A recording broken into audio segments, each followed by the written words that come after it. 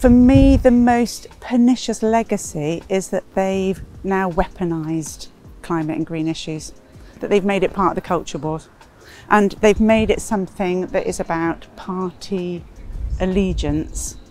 rather than something that's actually about the whole of society. And I think that is just absolutely disgraceful and unforgivable. How do you want us to keep this front and centre and make this issue newsworthy? Because nobody's talked about it in the election. So it's desperate times, I think, and I think the Tories have left us for,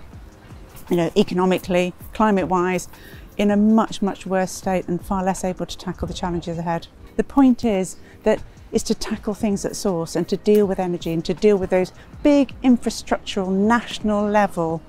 issues that we can't possibly touch, and to show leadership. I think that's what I find so depressing, is that there's a sense of having to respond to what they perceive people want, rather than actually really taking the argument to people and saying, this is what we stand for, this is what we believe in, this is what we feel is good for the country, and making the case powerfully, to bring people with you. Definitely stop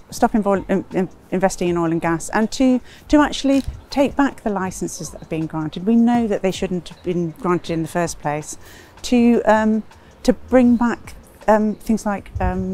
public transport, international ownership, to renationalise the railways, to take genuine steps to limit the expansion of air travel, for instance, to start taxing aviation fuel, to close some of these kind of small loopholes that make a big difference, to try and position climate as something which is important to all of our lives, regardless of where we are in society. Actually, we know that the burden often falls hardest on the people at the bottom end of society, people with the least